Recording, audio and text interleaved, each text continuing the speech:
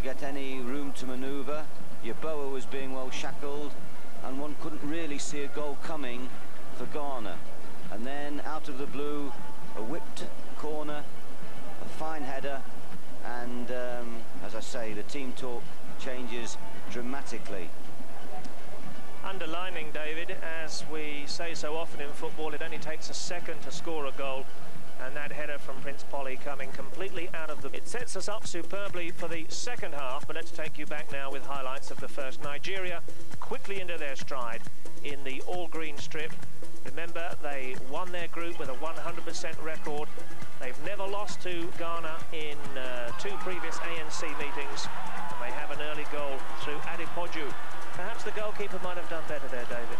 Yes, it was a little bit of interplay, wasn't it, around the box. Bafo got pulled out of position. There wasn't enough pressure on the ball when that chip went in there, and Adepoju just got in front. There's the ball. It needed to be pressured a little bit sooner. He gets lovely height on that ball, and there's 2 men jumping against the lone Ghanaian defender, and the important first goal is scored. Bafo getting pulled out, the goalkeeper making a little bit of a mess of it. There's the ball in, nice little ball. Adepoju then, who plays his football in the Spanish second division at Castellón, and it underlines once again the maturity being shown by these African players who've made the grade into European leagues. And indeed, we'll see later on the goal scorer for Ghana also playing his club football in Belgium. But Nigeria, really, with all the early chances, making space for a shot there at the back of the box. And the player might have done better to have laid that one off, but still they come forward. It's a tide of green here with the Super Eagles once again in full flow. 2 classic counter-attacks there. The second, a very fine save by Ansah, going down at the feet of Yakini, was that? Sia, yes. And then a fine header just past the post once again by that same player.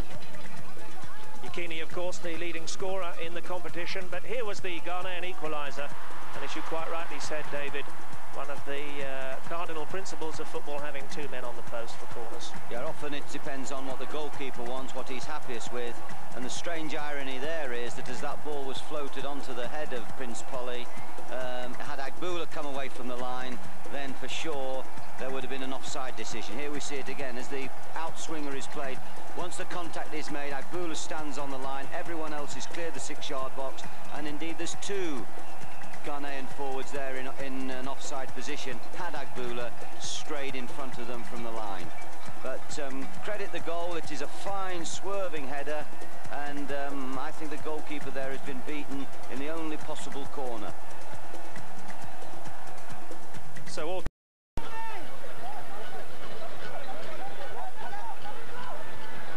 now the 2 men on the line note for the corner. Absolutely. Looking for the little flick, the back flick. And bodies here, and Ghana in front. Ghana take the lead, and having been a goal down, I think it's Ampia who gets in at the far post. And from Pele's corner, Ghana are in front for the first time in the match. And so the Black Stars have gone in front of Nigeria from Pele's corner, which wasn't properly cleared. They look for the back kick on the near post. The shot bobbled along and driven over the top of goalkeeper Agu.